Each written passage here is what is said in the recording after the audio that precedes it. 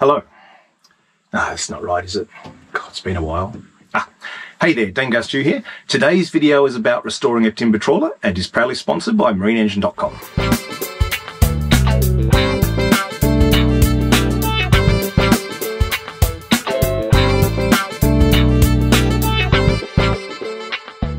I called this video the ultimate trawler restoration because in many ways I believe it is.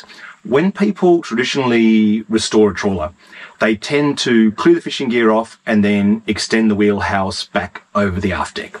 You know, they might put a bit of a kitchenette in or something, but that's kind of about it. Obviously some rooms downstairs, somewhere to sleep. This particular project goes a lot further than that, and that's what I think makes it quite special. I haven't been doing many videos lately because I'm back in the office 5 days a week at the moment, and it turns out that this particular boat belongs to one of my bosses, Peter. To make things a little bit more confusing, one of my other bosses is called Pete, who comes along. So Pete and I head on a road trip to go and check the boat out. While I was down at the lakes, I bumped into Norm from Motor Sailing for Old Dudes. He was kind enough to do some filming for us, starting with an introduction to Peter. Okay, so this is Peter, the owner of your boat, and your boat name is? Boat's the Lisa Ann. Lisa Ann, yeah. Okay. And you are doing a big reconstruction project on it. Absolute reconstruction, yeah. And definitely in love with it? Yeah, look, it's been a bit of a love-hate relationship, but it's tending more towards love at the moment. Starting to look good. Yeah. Okay, let's go and have a look, Peter. Okay, great. All right, let's not jump the gun and look at the boat yet. The day actually started with Pete and I heading into the city to go to work and then staying in the city to head off early in the morning. This gave us a chance to chat with Peter about the boat before we jumped in the car. Here we are, off to work, doing a documentary. Day one. Stuart here are in the city. Here we are at the Conservatorium of Music. Peter's first place of employment when he came to Australia. It was at an old stables. So they got a marquee on top. Fantastic. It's a relatively short walk from the car park to the office. Certainly a nice walk on a sunny day. Good chance to see the sights of Sydney for a change. Get off Dangar Island. The boat's a McLaren. It is. That's right. Yes. And when was it built? Where was it built? Well, it was Bob McLaren built his boats in Ballina. Yep. From the sort of early 60s through to the 80s. He built 52 boats. Oh, wow. Yeah. Okay. And look, we've been told, although it hasn't been confirmed, that this was the last boat that he built in the boatyard. So that would have made it sort of mid-80s. So he'd refined his art by then. Hopefully, yes. Yeah. Hopefully, we sort of, you know, they get improved. Yeah, got the pinnacle. But the information I've had is that McLaren's are fairly highly regarded in the trawler land. Yep. So, given that it was going to be a big job, the restoration, we needed to start with something that was worth it. Yes. That was quite important. Yeah, no, that makes a lot of sense. Yeah. So, built Ballina and then, but worked Sydney? Well, I know it worked out of Sydney. I know it worked out of Pittwater, because there's an article in the Pittwater Times that actually talks about the boat. I know it worked out of the fish markets in Sydney, because there is a plaque in the fish market that talks about the owner of the boat, right, and the boat, you know, working out of Sydney. It was then sold to someone in the lakes area, in Gippsland Lakes, yep, and it fished the Bass Strait out of Lakes Entrance. Oh, okay, so it was working down there as well, yeah. Yes. All right. And when I bought it, it was down in Lakes Entrance. Yes. Yes. Gotcha. The original idea was to, you know, fix the boat up to a good enough level to get it back to Sydney to do the restoration, because I'm in Sydney and I wanted to be close to it. So we're driving down, we've just left Inimitable. It's inimitable.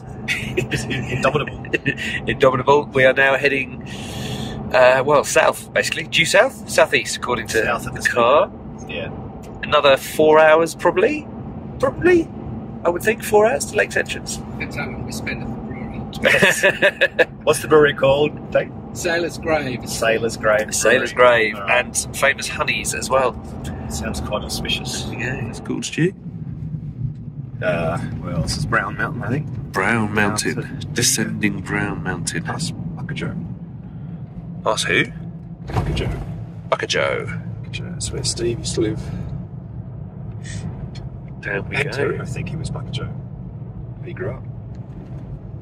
It was at this exact moment that Peter woke up in the back and said this. From our other channel. You know we're not going to big, are you? Where are we going? We're turning right. We've got some clearing going on here. It's quite depressing, isn't it?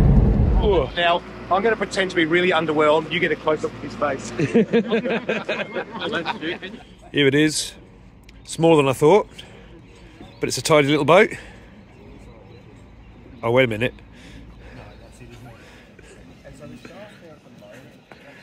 Stu getting a good look under there. That's Justin.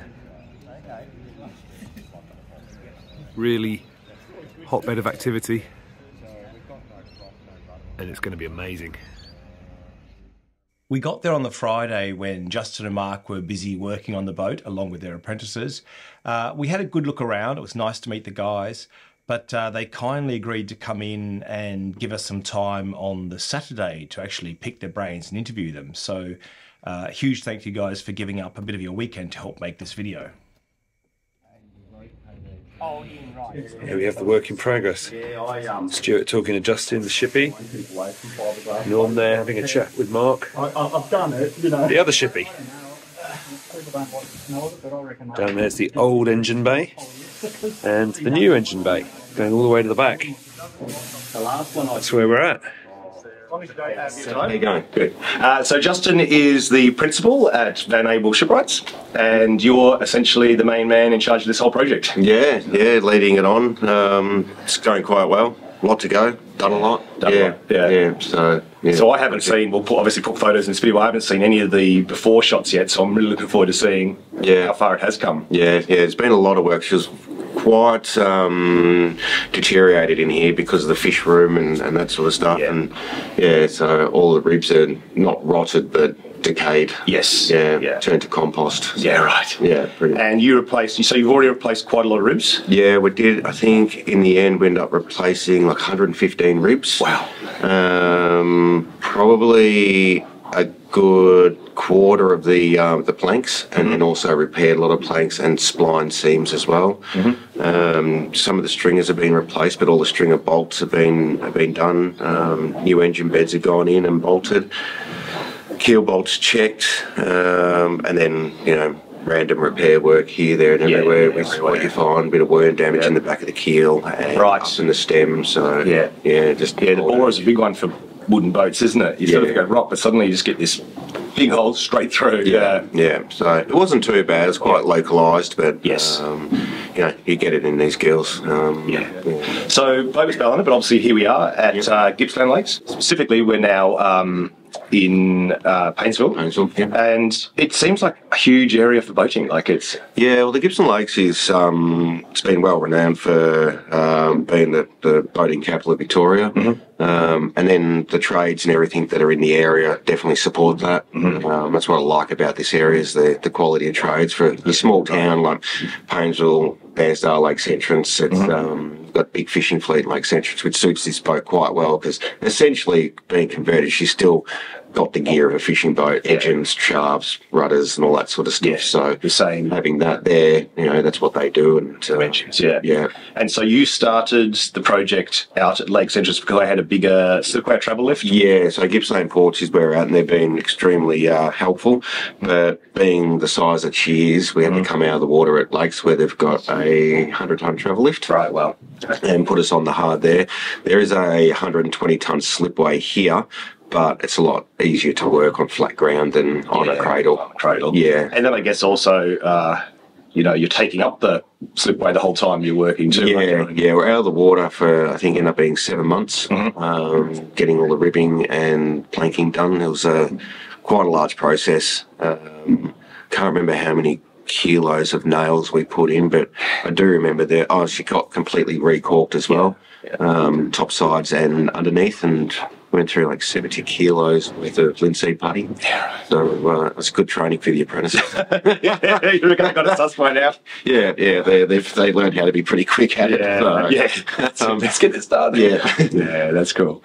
So and also just, I know there's a big thing about wooden boats being out of the water. Like how long can a wooden boat let's be out of the water for before you start to? Depends on the boat. You want to kind of limit the amount of time, and if it's an extended period, you want to try and be in the cooler months. Yes. So anything up to 2 weeks is fine. You'll get seams that leak and everything, but they do go back. Yeah, it'll take in a job like this. Because we were recorking her completely and renewing the whole hull, it wasn't such a big issue. But then you start getting into, like we were saying, we're out for 7 months. We start pushing that into 2 years. The keel starts shrinking, and then things start to happen, and you've got to be a bit more careful about it. So some of the engineering stuff around moving the motor backwards was very interesting. The engine was where we were. Yeah, the engine was. And now it's got to be at least 5 metres back. Something like that. I never measured how much further back. I was driving home from work, and the client rang me up and goes, I've had an idea. I've learned that when he says, I have an idea, it's always something good. You're breaking up. Yeah. And he goes, I want to move the engine back. I'm like, yeah, okay. And just in my head, I've kind of envisaged 2 or 3 foot. Yeah. I'm like, yeah, okay. And he goes, no, I want to put the engine in the back of the boat. Okay. All right. He goes, can we do it? Yeah, it can be done if the engine fits, because I can't change the hull shape and I can't change the engine. If it fits, we could do it. Yeah. So it was a bit of a planning process to try and make it work. I did everything possible to have a straight shaft driven, but the shape of the hull, engine, gearbox couldn't be done unless I got a Z drive gearbox. But then that limited shaft alignment and maintenance further down the track. So end up going for a V-drive setup. So that eliminates getting engine line-up, because we've got a universal joint running between the two, and a hefty V-drive, which, locked all do the together. job and get all the geometry and a lot of... it was it took a little bit to get it all lined up and worked out, but we got there in the end, and we've now got extensively long engine beds, because the V-drive and the engine bed is all built into one. And that's mainly because the V-drive's taking all the thrust, and so that had to be substantial in itself. And the engine, well, she weighs 1.6 tonnes, so we've got to contain that, plus rotational torque. So to have them separate was a little bit silly. May as well put that load through a bigger area of the vessel. Lock it together. Yeah. And you're saying, with regards to torque, you're saying that you're going for prop rotation opposite to engine rotation? Yeah, the engineers in Lakes came up with that idea, and I thought it was quite beautiful when he told me. Have the prop rotate the opposite way to the engine, and that cancel out rotational torque, and also dampens down a lot of the harmonics in the vessel. So as soon as he told me that, I'm like, that's actually quite beautiful. It makes sense, doesn't it? It works. So it takes a lot of stress out of the boat. You can take it, but why put it in there if you don't have it? Why have it? Just constantly loading one way. It must have been, I've never really heard people talk about that previously. No, I just kind of think it's a bit of a no-brainer, really. It's not common that we do that. Like how we have counter-rotating props on dual-screw boats. I think it's quite a good option. So, that's interesting. And considering the V-drive is our gearbox, and we rang up ZF, and there's no designated forward or reverse on it. They're just equal. So we can do whatever we want. So that's the answer. And I guess that's the nice thing about such a major refit, is you get the chance to really think these things through now and go, let's make it better than it ever was. And also like that, and the planning of, I really like access all areas. So pre-plan where all your trunking is for your wiring, and we've got that now. We know where that's going, and the wiring and the plumbing are on opposite sides of the vessel. And that's all lined up with the galley and the heads and that sort of thing. So, but then to access that, it's just panels behind the cupboard. Pull the drawers out, drop a panel, and there's your wiring or your... You can tell you've worked on a few boats when you start thinking about the poor guy that's got to fix it down the track. Or I'm usually that poor guy. Trying to work out how do I undo that? Well, I can undo it, but how am I meant to do it back up again? Well, and particularly also at sea, if something happens and you're just going, oh man, like I could maybe get to that if I had my special wiggle extension adapter or whatever when it's rocking around and you're cruising. And that's been part of our brief, is because the boat's planned to do extensive offshore. it is going a nice electronics package upstairs, but we're putting a Cummins N855 in her, which is because it's mechanical and old and it works and it's solid and proven. Oh, like a Detroit, yeah, okay, yeah, gotcha. Yeah. So if we have a complete power outage, you're bound to find a battery somewhere in the system to get the engine going, and once it's going, it will just continue to run. Yeah, right. And you were saying before, because you've redone the whole deck, raised the deck. Yeah. Were you told about raising the deck before or after moving the motor back? After. Right. Yeah, so the deck was a slight issue. I knew the engine would fit, but I think the air cleaner would have had to have been adjusted. But other than that, it was tight, but it worked. I knew it would work. And now raising the deck, the 300mm, we've got ample room. Yeah, nice. Yeah. Nice. And were you saying you even made a bit of a mock-up to? Yeah, because we knew the engine fit. But then the next part of the equation was how do we get it in and out? Physically get it in, and the design of the cabin meant that the aft end of the cabin overhung the engine. Right. But then where the engine sit, the engine couldn't go any further back because of the shaft lock. So then I had to think, okay, if we can't get past the back of the cabin, but we can't go any further aft because the shaft lock's there. How do we go about it? And we decided that, okay, the option is let's put the engine in 4 chips. Yep. And spin it once you're in, and then bring it in. Yeah. Which sounds, oh yeah, that works. But then the next thing was actually, does it work? Can we spin that engine inside the boat? We know it's height and width, but then the height and width includes the sump and air cleaner, and the sump's only located here, and the bell housing back there is a lot smaller. Yeah. So the naval architect printed us out a full size. We glued that to some MDF and sat here with a string and did our thing, and it worked. Yeah, it worked really well. And having the hatch thwart chips as well means we've got more full-length beams running across the boat for strength. Yeah. We've only got 2 half beams in there instead of 5. Yeah. And once the engine's in, because the hatch is wider the other way, we've got greater access to put gensets, fuel tanks, all the mechanical off to the sides. That makes sense too. Yeah. So it's worked really, really well. It's like you've thought about it. Thought about a few things. No, that's great. And it is so nice to know.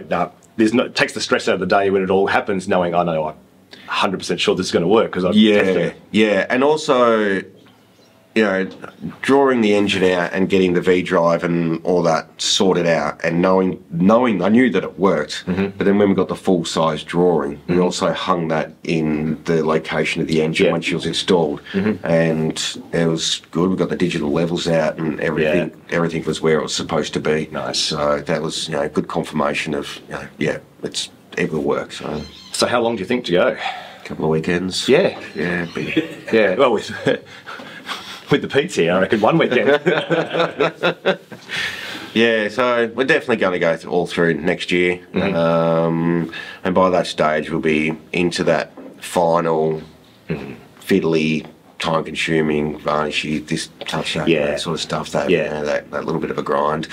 The way there's going to be minimal varnish work inside, so there's going to be there'll be a nice amount of timber in there, but a lot of soft paneling and stuff like that, nice. And that'll be quicker than painting and varnishing, and then use all the timber workers' jewellery and that sort of stuff, just to keep make it So, but it's great to see the boat being saved. So many boats get to the point where there isn't somebody willing to take the project on, and both as an owner and as tradesman, to say, no, let's give this boat a new lease of life. Yeah, definitely. And that's what I love about it, is that you need someone like Pete to take these things on, because they're a big project, and there's a lot of love that's got to go in behind it. And, it's got to be a passion, hasn't it? There's got to be, but if it wasn't for them, they'll die. And a lot of people said, oh, wouldn't it be better just to build a new one? I'm like, well, no, because you still got the boat. There's a lot of work in what's still here. So timber availability, we're very lucky there. That was one of my biggest things for Peter when we're discussing about the job and doing it down here in East Gippsland. One of the biggest things was we've got a timber merchant, and he's just in Bairnsdale, which is 15 minutes away. Brilliant, very helpful, very knowledgeable, and yeah, we're getting some very nice timber out of him. Yeah, perfect. He's supplied everything, and with the ribbing material, he was going out to his coop, select felling, yellow stringy, cutting it up all backsawn for us. And so he'd be chopping the tree down, milling it, and within 5 days we were steaming it into the boat. Wow. Yeah, so we had beautiful, like 4.8 metre long sticks. Nice. And we broke, I think, we broke one and destroyed one at the very beginning, and that was just that whole process of learning the timber and getting your size. What are its characteristics? And the two biggest things were the size was right, but we just had to take half a mil off it's in 3 laminations. Right. So take half a mil off each lamination, and that just made it get past the stringers a bit easier. And we needed to cook it a little bit harder, or a little bit longer. Okay, just to get the bend. Yeah, just to make it a bit easier. And not hit it so hard. Right. Because when you're trying to get 4.8 metres in, you start working it pretty hard, but we should have just slowed it down, especially when it's just getting to the tuck of the bilge. Yes. Yeah, it's quite tight, isn't it? Yeah. So we had to, that was a bit of a, so we've got 3 laminations running all through here. Then we step it up to 4 when she starts getting tighter. And right up afterwards, really tight. We've gone 6 right on the tuck, but then that goes into 3 up higher. So 6 thinner to get you more bends. That's the reason. We could have gone in 5, but then it was a lot easier to go 6 into 3. Gotcha. Yeah, so we steamed them in, and then once they're ready, they're all glued and nailed, which was a fun process trying to glue and nail ribs together, especially 6 of them. There's stuff going everywhere. Yeah, right. And once that was cured, we then just staggered when we steamed the 3 in from the top. We staggered the joints, and we just hit the first one, start banging the next 2 in, that comes up, and then the third one, and then that staggered over, I don't know how many planks, 4 or 5 planks. Yeah, nice. Yeah, and then that was just an easy equation, just to come in instead of trying to get the 5 into 3 or something like that. So, and when Peter called you about raising the deck, the ribs hadn't been cut yet. Yeah, that's what let us do it. Yeah. In the end, that was the essence. And when he goes, I want to raise the deck. Okay. He goes, oh, no, maybe not. I thought, we'll just hold on, we'll think about it for a second. And so about 85% of the ribs that we replaced were long enough that we just could plank straight up. And there was just a few that we needed to re-scarf new ones into, or just do that same staggered method and to get. But there's so many full length ones that you sort of. No, it was fine. Exactly. There wasn't many to extend to get up to that 300. Yeah. But then the biggest bonus to it was that we could. Well, when we said, oh, okay, we can raise the deck, we started thinking about, okay, how do we go about it, and what's the limitations or things that need to happen. And the minimum requirement was we had to be at least 300 because that allowed us to build the new deck over the old one. Yeah, so you couldn't go much less. We couldn't go any less. Because then the bonus to that is we could keep the old deck there and have the structure of the vessel and then build the new structure on top, and then keep the integrity in there. Because we're always in the back of our mind going, how do we hold the shape of the vessel with no deck? And also, like, the deck beams are about 80 kilos each, so to be manhandling that above your head and fitting it was going to be it's going to be a huge challenge. Nothing's impossible, but it wasn't going to be easy. So that allowed us to do that. Put new beam shelves in and build the deck over the old one, and just rip the deck out as we need it. Afterwards. So sort of gave you a scaffolding safety aspect as well as the integrity of the hull. And we can use it to prop and wedge and bang, and we can screw stuff to the old deck. Exactly. That's what we did, putting the new Carlins in there, 5 metres long, to take their side of the cabin. Just making up metal frames and screw it to the old deck beams and bend and edges and woodworks and make them work. I love the process, and I look at it as isn't just one big giant piece of Lego. You have to make the pieces yourself. But yeah, it's fun. It's interactive and keeps the brain. Nice. Well, thank you very much for your time today, particularly on the weekend. Appreciate you coming down and thank you, letting us quiz you. Yeah, beautiful. I'm glad you liked it. And we'll see you in a couple of weekends when it gets launched. Yes. Thanks, Justin. Thanks, Al. It was great watching the team ply their trade and get the boat back together, but my confidence in the project finishing faster because Pete was helping was soon diminished. Yeah. So this is a bit of wood. Yep. And it's important that it's shaped. See how it's almost a triangle? Yep. But you've got to just chop the end bit off. Yeah, right. And then once you've done that, you got yourself Not the one way. this bit. You sure you don't? So yeah, the benefit of these joints, you may or may not know, is just because it keeps the cross-sectional area of the beam quite large. It's like, you know, you're not taking too much out of the carlin itself. Yeah, yep. Same as where it checks into the main beams back there. Yeah, yep. Which you've probably seen before, but yeah, quite. There's what you were really talking about before is, you know, if you're going to save a boat, is this the boat you would save, and is it worth saving? And as a novice to this space, literally not knowing anything about it, I think you potentially have almost, you know, a more view that's unfettered by any knowledge whatsoever, you know. So you're actually, anything goes. So ignorance is a good thing. Yeah. And I think the other thing is hindsight is a good thing. So there's a couple of things. One is the fact that there was so much damage has enabled us to do things, or forced us to do things that we wouldn't have otherwise done. Mm-hmm. So we would never have raised the deck. Absolutely. We would never have moved the engine back, because you wouldn't want to ruin what was already there. But if what already there doesn't work, or is in such a bad state of repair, you're actually going to put it together in a way that really makes sense as a cruising boat.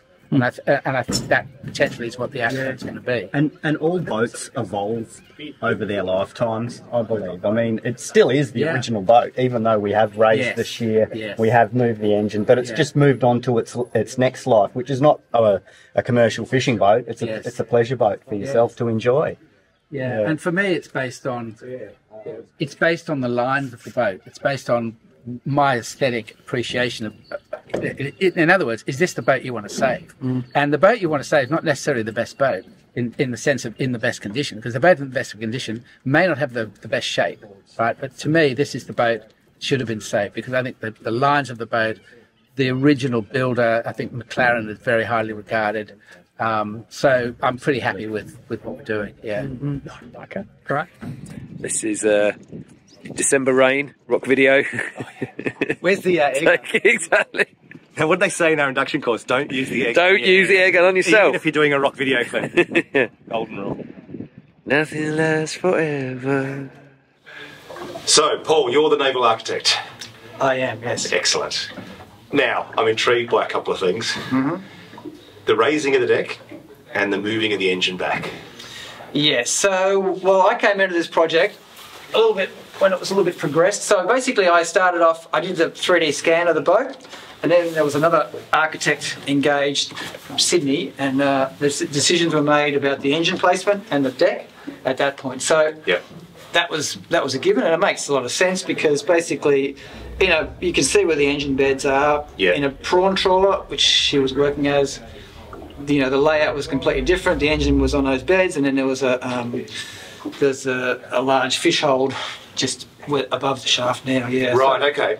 So that's you know, you kind of prioritise space differently in a commercial vessel to a pleasure boat.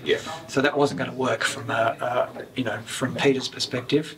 And you can see also the damage done to that shear clamp there. That is caused by the fish room. You can see it here. The timbers were oxygen starved, and that's what happens to it. Right. Okay. So there was quite significant damage. That's interesting. Right. So oxygen starvation causes that. Yeah, so over 20 or 30 years, that's what that's. It's funny, as a steel boat owner, you're like, get rid of the oxygen. Like, you know, that's it's terrible. Yeah. So it was all clad. I think it was a clad fish room, and that was So that's what was behind it. So I saw the boat initially first on. I thought this is going to take some work to get. It was like, but Justin, when they got stuck into it, in 3 months' time, it was a big difference. Yeah, it's huge, isn't it? I never saw it originally. I've never seen a photo yet, but you can definitely see. The amount of work that's gone into it. Absolutely. I called around when it was first. I'm like, this is just, you need to be really serious about this project. You can't just go, I'll just, a bit of paint here. And it's not for the faint of heart. That's right. It was, So they've done a great job. It's come a long way in not such a long time, really. Yeah. So, okay, so these decisions were made before you came on board. Yeah. Now, are you responsible for things like stability down the track? Like, how does that work now? Yeah, so basically what we would do right now, I mean, we have a 3D model of the hull, so we know the shape. Yeah. Stability is not really a concern right now, just because we don't know where the machinery, well, we don't know where the final floating of the boat will be. Yeah. But she will definitely require ballast. So we'll basically what happens is we measure the boat when it's all fitted out. We'll measure the boat freeboards where she's floating. We'll do a stability analysis, and then we'll go, okay, this boat really needs to be, you know, sitting down further, or we'll work out what the trim issues are and impact on stability, and then we'll get it to a point that it's good for safety, it's also good for comfort, and she's sitting where she should be in the water. Yeah, nice. Which I would anticipate is going to take at least 7 or 8 tons of ballast, I reckon. Wow. Yeah. It's almost the weight of my boat. And really, it's a case of saying, all right, I mean, I guess it's the thing. Oh, my engine's here, but oh, by the way, we used to have 10 tons of fish in the back anyway. So yeah. And then you just trim it with your ballast as you. Yeah, so we're talking about, the conversation before was about the electrical system, which, I think we're going battery-driven electrical system. Mm-hmm. So that's primarily, the boat runs from batteries, which are then charged by various methods, such as solar and a dedicated battery charger and the old man off the main engine. So that will require a significant amount of battery capacity. Mm-hmm. And, there's 2 ways. You go lithium ion or lead acid, and due to the fact that we need a lot of weight, lead acid will be the path we go to for that. And that, given how expensive lead is anyway. Yeah, exactly. So given how expensive lithium ion batteries are as well. Yes. So lead acid is actually a pretty good road to go down if you've got room and weight. You can take the weight. There's plenty of room in the engine room. It's going to be this bulkhead's coming back to somewhere here or something. Oh, okay, moving the bulkhead too, yeah. Yeah, so this needs to be clad anyway. It's sort of, it needs to work on the ground. So they're going to take that out and then make the rudder room. Basically, I think it's back to here. So you've still got a rudder room and a lazarette. Yeah. You just got another 1.1 metres in the engine room. So there's a massive space. There's no problem with fitting a large battery bank, fuel tanks, and wheel equipment in here. Peter's not really. There's going to be a lot of room in here. It's not utilised really. Not that much equipment on board. Don't have too much than too little. Yeah, that's right. Yeah. So with I was speaking to a guy, because my boat's quite tender, and he said to me that, probably not an issue with a boat like this, but he said, oh, if you're worried, like you said, you can do a bit of a test. He said where you basically heel the boat over and then time the sort of oscillation. Roll period test. Yeah, right. So that's sort of a rough way of working out stability of a vessel or the metacentric height. Yep. So on a boat like this, we could do that, and that's sort of an old-fashioned way of measuring trawler, like commercial trawler stability. It used to be the way to pass standards. Nowadays, the standard's a little bit more technically demanding. We do a full inclination test. So basically, on a boat this size, we probably have about 1.4 tons of weights, and we'd move them about with the crane, and then we'd measure the heel angle at various stages of those movements. Oh, right, as you move it from the centre line and move it out. Gotcha. Yeah, so we do fishing boats, I do fishing boats and lakes regularly to commercial standards, and we produce a stability booklet from that. So that's how we would work out the stability characteristics. Yeah, nice. Okay. So it'll be done to a commercial craft standard. Yes. Just because you need to have a standard, you can't just go, oh, the stability's okay. It's okay because it's okay-ish. Yeah, that's right. It's okay because it meets these standards. Like say. So yeah, that's how it's going to work with this as well. And so it's been a long time since I've looked at it with your GZ and your what for a minute. So from those, when you look at the heel angle and the weight and how far it is from the centre, can you then calculate writing arms? Or is it just a case of no, at this weight, at this distance, you're okay if you don't? No, it's the inclination experiment just allows me to work out and determine the vertical centre of gravity of the vessel. Yep. So once you know that, then we've got a 3D model of the vessel, and we've measured displacement, taking freeboards, so we know how much how it's sitting in the water. Then with that information, we work out the longitudinal and vertical centre of gravity of the boat and how much water she's displacing. Yep. And then we do a stability curve for the whole. Right, nice. So then we have an accurate model of the hull, of the deck house, and any down flooding angles and things like that, like down flooding points. So yes, yeah, right, yeah. And then you do a whole stability curve, and then you work out the healing moments due to wind, passengers, if there's any lifting here or anything like that. So, Yeah. and it's just, that's a standard sort of commercial analysis. Yeah, nice. And then you produce a stability booklet. Yeah. That's really cool. Not that Peter really needs it, and you probably won't even look at it, but you just need to know that it's safe to operate in all conditions. And so how did you make your model? So we scanned the boat. It was a photogrammetry scan of the outside. So it basically means you take about 1,200 digital photos. So That's a lot. 4K. They're going to be about 4K resolution. Wow. And then you run it through a computer program. It stitches it all together into a three-dimensional map. Yeah, wow. And then we loft over a surface on that. Yep. So, and that gives us a 3D model basically to start with. And from that you'd know, depending on where it sits in the water, you can say, right, well, there's your centre of buoyancy compared to your centre of mass, or... Yeah, well, that's right. If you know where a boat sits, you know that you take a freeboard in each corner. You can then put a water plane in, and then you immerse the model of that water plane. You can work out the immersed volume. Yeah, you wow. know where the centre of gravity is longitudinally. The only way you can determine the vertical centre of gravity is from an inclination experiment. Gotcha. That's really cool. Right, it's got like Archimedes principles. Yeah, yeah. Nothing new, but But it's Archimedes, what was he born about the 90s? yeah, that's right. That's pre-YouTube guy. Yeah. But I actually think that's one of the things that makes it so appealing is there's the combination of this really traditional, old school craft coupled with 1,200 4K photos. Yeah. Like it's a nice blend of new and old. Oh, that's right, yeah. And there's, but that's kind of, there's not really going to be too much of that high-tech stuff applied really to, I mean, the electrical system's going to be pretty state-of-the-art. You know, what we're discussing now is going to be, you couldn't do that 10 years ago, what we're talking about now. Wow, okay. Yeah, because we're talking about running, you know, full household appliances. It's like an off-grid home, basically. Yeah, just some big inverters and... Big inverters, big battery management system so you can keep the battery health up, you can monitor everything, you know, and you've got the ability, if you want to go to Papua New Guinea for, you know, a month, it's fine. You can operate off completely unsupported. As long as you've got diesel, you've got power. And you've got about 1.5 tonnes of lead acid battery. Yeah. That's going to be a lot of batteries. Yeah, it's a fair chunk, isn't it? Yeah, it is. Yeah. Very good. Well, thank you for your time. No worries at all.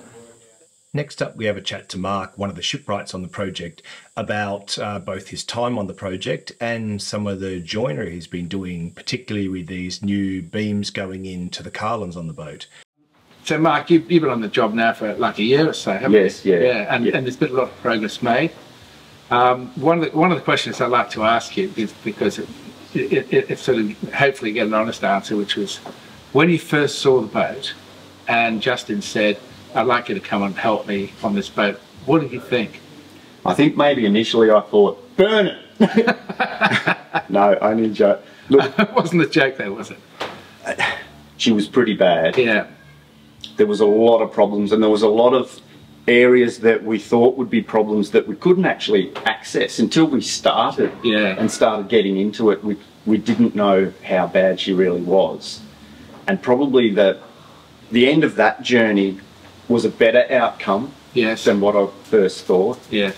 But look, I've been involved in quite a few, you know, restoration projects over the years, and it's not always about that. It's about, for me, it's about the lines of the boat, and is the boat worth it? Because it's all work, you know, there's lots of work in all of it.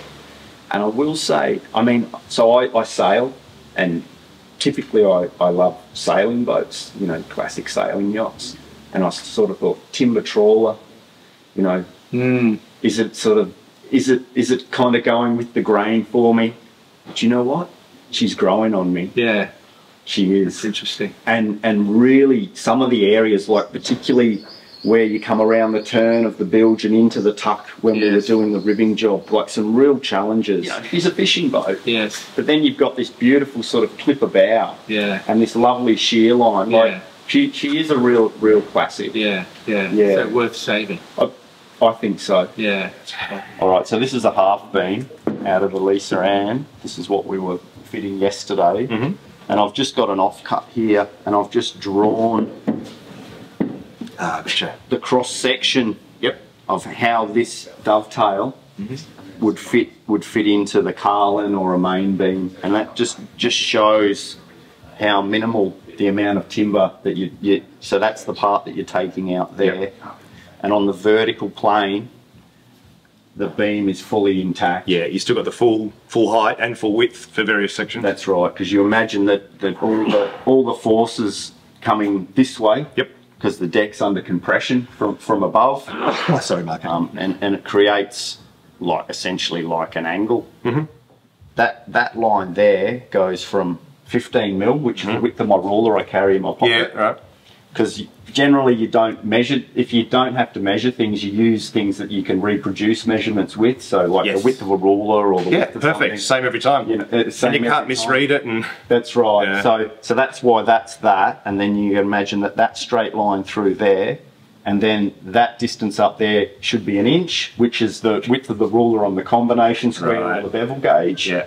And then you create that little step. So from underneath you can't see anything, and it stops the joint from falling through. Yep. But it makes it easy to cut. So when you cut, the only thing is when you cut this, you've got to cut from that point to this point with your saw.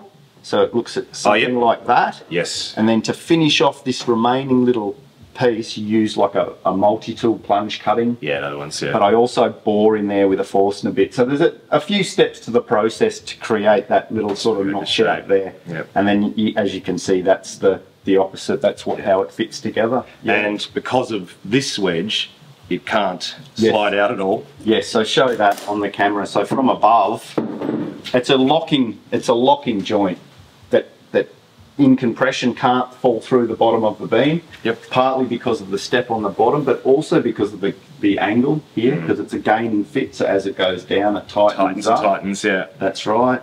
And it locks itself in. It can't pull away from the member because of this. Because of this, yeah. But these half beams will also have, between the beam shelf, which is on this side, and the carlin on this side, tie rods that go through. I think I saw a stainless tie rod already on Pete's boat. Yeah. We're just using all thread on this job. Yeah. Because it's going to be lined and you don't see it. But if they were to be seen, you'd use copper. Right. Nice. Just a nicer sort of a look. If it's visible. Yeah. Mark's original trade was actually as a furniture maker, and here you can see an example of a beautiful bit of boat furniture he's made where he's taken some modern gas struts and built a sort of bespoke table around that out of timber. Did some really lovely work. Anyway, time came to drive home and get back to the real world. So we're back. We made it. England lost, but we still made it unscathed. Sorry. So you don't see the boat, every few months or so. Yeah. What do you think of the progress? Look, really good. And what is really outstanding to me is that, and this is, fairly, I can imagine, common practice, that the standard of joinery, once they get to putting the deck together and the wheelhouse, is a lot higher than when they're just planking and putting in ribs. And it's completely different. And if I extrapolate that to what I'd expect in the interior, I'm very excited by what it's going to be. I was going to say, because to see how perfect the joinery is below the deck that you'll never see, I think if that's how good it is when no one ever gets to see it again, what's the interior going to be like? Yeah. Did you ever consider a production boat before going down? Yeah, I've looked at a lot of boats over the years. Yeah. And either the time's not been right or the price has not been right. Yeah. And look, to get a boat that you're really going to use, you need to have the money, but you really also got to have the time, and that's quite often the hardest part. Yeah. Yeah, because one deprives you of the other in some ways. So, yeah. And then, okay, so you have considered various production boats, but what made you ultimately decide to convert and restore a trawler? Yes, well, I wanted a trawler hull. Yeah. And, you can either convert a steel or a wooden trawler, and I was probably really leaning towards steel. Okay. Yeah. Or you could buy a boat which would be generally fiberglass. Yes. Look, the best trawlers that are not too old are very expensive. Right. And when you look at the price of a conversion, it's a lot less. And the way I'm doing the conversion, because the boat was so bad in the first place, look, we really are going to end up with a brand new boat. Yes. Because everything's going to be new on the boat. And I think that, I think people are aware that conversion's cheaper. Mm-hmm. I think they sometimes make the mistake thinking that's more cheap than it really is. Like, it's not cheap. No. It's expensive, but it's not as expensive as, you know, going for a new boat. Yes. And the other benefit is, like, by the time this boat gets delivered, I'm going to know an awful lot about it. Oh, you'll know it inside out. Yeah, you're so, although you're not necessarily down there swinging a chisel, you're so actively involved in the process that absolutely. Every decision, and then I guess also you, you know, you get a lot of say in the layout, so it ends up the boat that suits you and the way you want to use the boat instead of just. And there is a big difference between the way people want to use boats. I mean, I've seen a lot of boats that I really like, that are great boats, but maybe the cabin configuration's not what I'd want, or you know, there's very often just, it's not even necessarily a big thing, but you don't want to have to spend money on something that's already done. Yes. You know, you're better off to That's not, particularly if it's not to your taste. Correct. Yeah. And it seems that the what's particularly special about this restoration is your traditional trawler conversion is extend the cabin back over the work deck and not much more. Yeah. Where you've both moved the engine back and raised the deck to make internal space. So it's probably the most complete trawler conversion I've ever seen. You know, so I think that's important. As you said, if you go to buy a boat and somebody's done that cabin extension, you've actually got more things to undo as opposed to being ahead of the game. Yes. I mean, the problem of doing half conversion is you do end up with a lot of significant compromises. Yes. I mean, one of the things I realised, or we realised, was that we were going to have to replace the deck, for example. And, you know, we came up with the idea of actually making the deck higher, making the new deck higher, which makes an enormous difference to, particularly to the headroom underneath.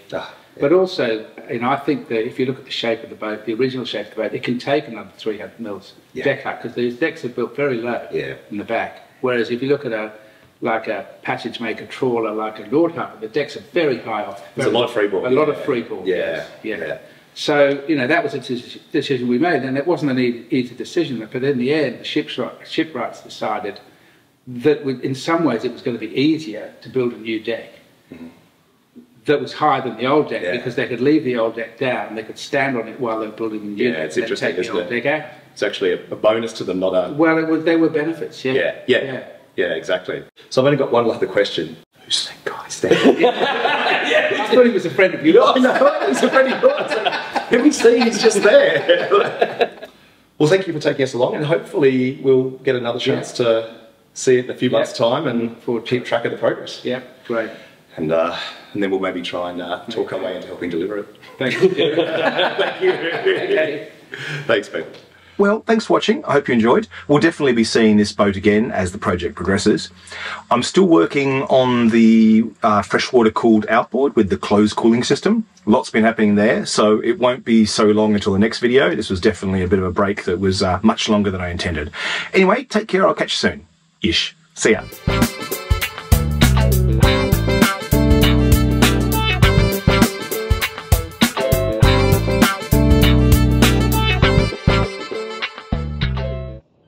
Someone wants in, someone wants out.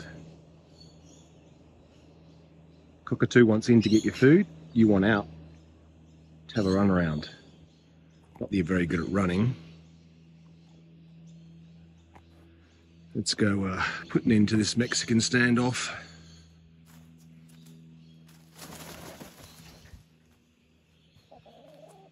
You didn't go very far, did you?